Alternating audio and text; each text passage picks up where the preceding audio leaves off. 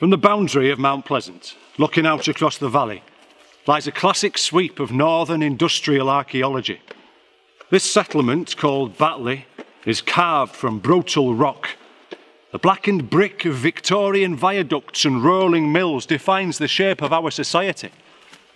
There was a time these valleys were the playground of kings who claimed their sport was ordained by God. Until their power was tackled by noblemen in battle after bloody battle. In time, the birthright of the aristocracy was snatched from them by the industrialists, who easily outpaced them with their power of money, but went on to score a lasting victory.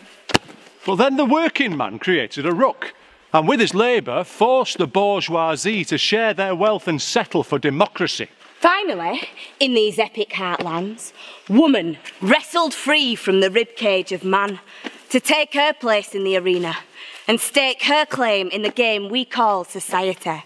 There are those who would turn back the clock, but the genie is out of the box. The sport can never be the same again. There have been too many game changes. 'Cause this girl can. And this girl can. and this girl can. And this girl can.